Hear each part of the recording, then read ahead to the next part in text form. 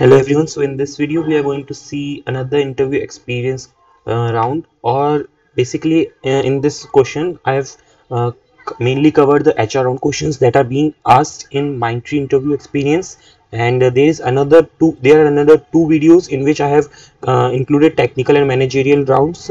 So now this video will be especially for HR round questions. So if you are also preparing for Mindtree interview and have upcoming interview schedule, then you can prepare from this video.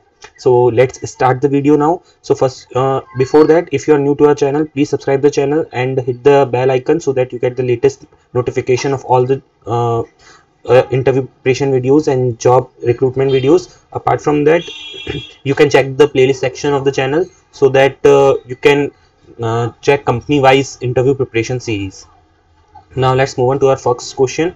So the first question in HR round questions of Mindtree interview is, why should I hire you?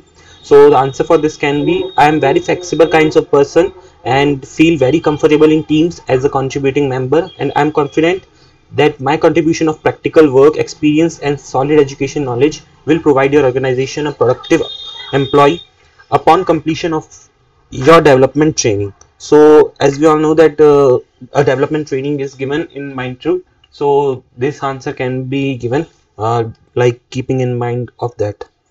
So I've covered basic answers for each questions. So if you feel that these are not up to the mark, on you have some better answers, you can say that also. And but the duration of, like, the length of the answer should not exceed too much, because that will be too lengthy.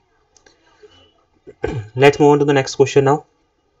Mark yourself or tell me something about yourself. So this can also be a first question. So how you can say this is, I'm XYZ, I'm pursuing my final year in computer science engineering at XYZ engineering college. I maintain a CGPA of 88.9%, or whatever it may be your CGPA, you can mention here. I completed my schooling in XYZ with 95% in 12th, 90 and 93% in 10th. If you feel that you don't have a good percentage to speak, then you can skip this line. I always believe in hard work and I go with words of addition. Genius is 1% inspiration and 90% perspiration. I am very dedicated to my work. I can adapt easily into any kind of environment, and that's where my strengths stand. I like to believe I like to creative. My hobbies are listening to music, playing cricket. So you can mention hobbies in one line, and apart from that, if you have a good quote that you can say, you can also include that, as we can see here. My short-term goal is to join a software company as a programmer. My long-term goal is to become a project lead within 5 years. Also add details about your family. So if you feel like you can say something, some good lines about your family, you can also include that. Mention a strong points or strength, adapting to the new atmosphere and grasp things at a great pace, positive attitude, workaholic and flexible person. I always believe in time management and believe in making things happen.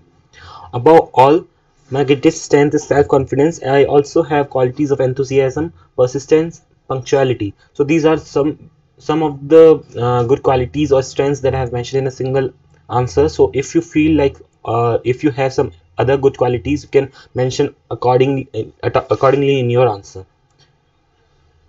Moving on to the next question. What are the changes you can bring into a company? I am industrious, innovative and willing to adapt to changes in work. I get along well with people and can promote good team play, which will lead to a good working environment. So basically here it is very important while sitting in the interview that you always speak about team play and being a good team member, because whatever actually happens is uh, you need to answer it accordingly, so that you might get not be rejected, and the chances of interview for you to get selected will increase. Moving on to the next question. Where do you want to work at a company?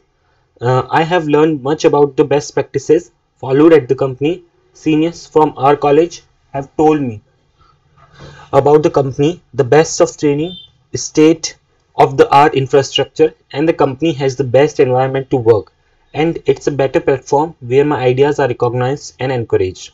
Tips: if you are not nervous in the panel, you have 90% done. So this is the most important thing, because if you are nervous, then you will stammer, and all of your answers, even though if you are saying it very nicely, they will not be getting imparted to the other person. So first important thing is to not get nervous and give your best. Moving on to the next question: can you work night shifts and weekends? So in most of the questions, this question in most of the interviews, HR interviews, these questions will be asked, so you have to answer it accordingly. So I know how important for a company it is to complete work on time before the announced deadlines. If it is necessary to work at night and on weekends, then I will work without giving any second thought. My stand is to be flexible working with any shift timings. So I will also suggest that you also say similar answers, because it is not a suggestible way to answer it straight away no, because if you say so, it will give a negative impact, and you might get or you might reduce the chances for your selection, I can say. Moving on with the next question: what is the difference between confidence and overconfidence? Give an example. So confidence is an inner strength that make you achieve anything you really desire to achieve, whereas overconfidence is something that turns this inner strength into weakness, since excess of anything is bad. You can also answer this way: are you willing to relocate or travel?